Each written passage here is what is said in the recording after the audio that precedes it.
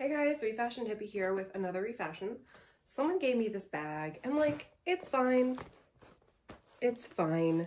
You know, it's like a little handbag.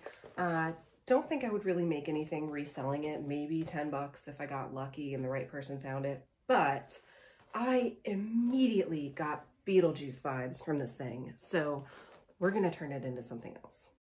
Fortunately, this is a pretty simple project. I have my reference photo and a bunch of Sharpies in every color, and they draw really well onto pleather. So all I had to do was start drawing, shove the cat away about 40,000 times, and then fill in colors when I was ready. And if you haven't tried this, Sharpies on pleather, they go on really easy. They have a really good long-lasting life. It is not a complicated project if you just want to go ahead and get started with something.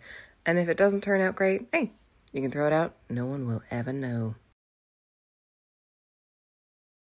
And this is the finished product.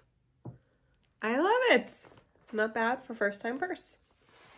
I actually really like the pleather detail, how it makes the snake look like it's got skin. And I already have a friend who can't wait to get it and use it for a Halloween costume. So I love that I took a boring purse and turned it into something really useful.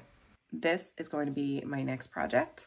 It's a lot of sort of empty space on a white pleather bag.